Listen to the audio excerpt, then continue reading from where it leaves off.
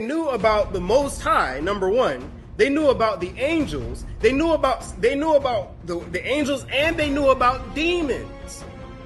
And they also knew about the chief of the wicked ones, Lucifer.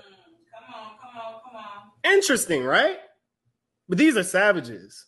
You're not gonna find this in your textbook.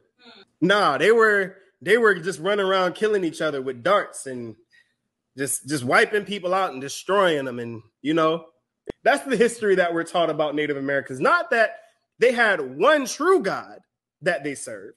Nah, they had idols, is what they're saying. No, they had idols and all kinds. I came onto the land and behold, they were worshiping a bison.